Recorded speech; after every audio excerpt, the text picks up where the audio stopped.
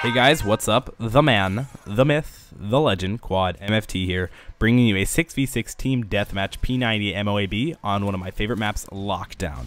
Now, I started on this streak a little bit late into the game, but as you know, this probably is going to be about the gameplay. I actually do have a very heavy topic, and a topic that's been requested multiple times, even by myself. I've actually requested myself to do it multiple times and tried over and over to try and get this commentary right, because I know this is going to be a big video on my channel and will hopefully reign and be very, very popular. Now, I'm going to be talking to you guys about myself. Now, most people constantly talk about themselves in their commentaries, and I know it gets a little bit annoying and very, very annoying fast, but this is going to be a little bit different. I'm going to be talking about why I am here. What I mean by that is why I'm here making commentaries, why I'm here having all this high quality equipment when I'm only 13, trying to make videos to entertain people on the internet, of all places on the internet. Now, I'm here because I love this.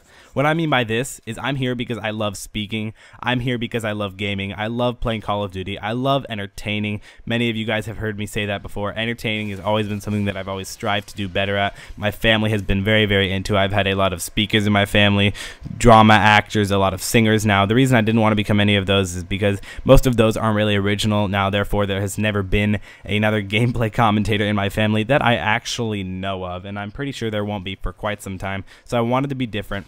So that's what happened. And another reason why I'm here is because I'm very, very hardworking. I try and do and strive to do the best that I possibly can at anything, whether it be a sport, whether it be homework, whether it be gameplay commentating, or whether it be doing a live commentary, a let's play, whatever it is, I try to do my best I possibly can at it. Now, I don't give up on stuff. I'm very, very extremely stubborn. Many people my size, my channel size, maybe how many views they get per day, around that size, you guys know what I mean by that, have been quitting. They've been giving up. They've been closing their channel, which in my opinion, closing your channel at any point in time is very, very stupid, because you never really know. You can't tell the future if you're going to want to come back, and if you're going to want to be under the same size of subscribers or under even the fact the same name. That's just a bad decision in any YouTube career.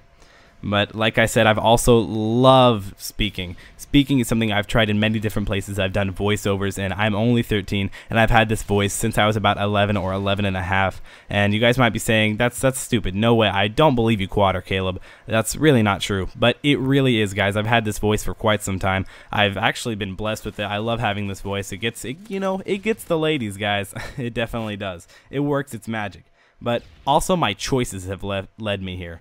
Whether I don't do this article of homework, whether I quit this sport, whether I quit this team, whatever team or sport it is, I've given most of it up to work on my YouTube channel. Now, you may say that's a really stupid decision, but again, I'm only 13, and I try to make the best life decisions I possibly can, and I love doing this. Like I said before, I absolutely love this. I wouldn't rather do anything in the world than be making YouTube videos. Now, that may sound a little bit nerdy, but honestly, guys, it's the truth. Now, back in the Modern Warfare 2 days is when I started up not making videos. Actually, I just started up making videos in January of Modern Warfare 3 of 2012 also. I would just sit back and I would watch commentators on my iPod Touch. I would mainly be watching Whiteboy73. He was the first YouTuber I ever watched, and now probably the biggest Call of Duty YouTube channel around. And then I also started watching Blame Truth. Now, I still watch these commentators a lot. Now, most people have gotten past Whiteboy73, but I still find his videos very, very entertaining and funny overall, because he does put a lot of effort into them, and he makes me think of someone who brought himself out of the ghetto, which he did.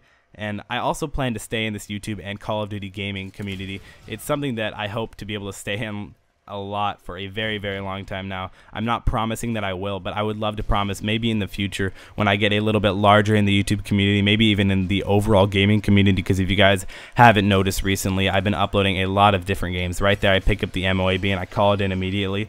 But I've actually sacrificed a lot for you guys, and I hope you guys are looking forward to what I'm able to bring to you guys in the future. You can leave a like down below, and you can also comment. Comments are very, very highly appreciated. You can subscribe for more, guys, always with the victory. It's been Quad MFT. Thank you guys for watching this video, and on the left you'll be able to click on my most recent Weird Weapon Wednesday, a series that I have going on every single Wednesday, and on the right you'll be able to click on a mystery video, which is a randomized video that of the week I have chosen. So if you guys like this video, you'll definitely want to be clicking on that. It's been Quad MFT, and I'll see you guys next time.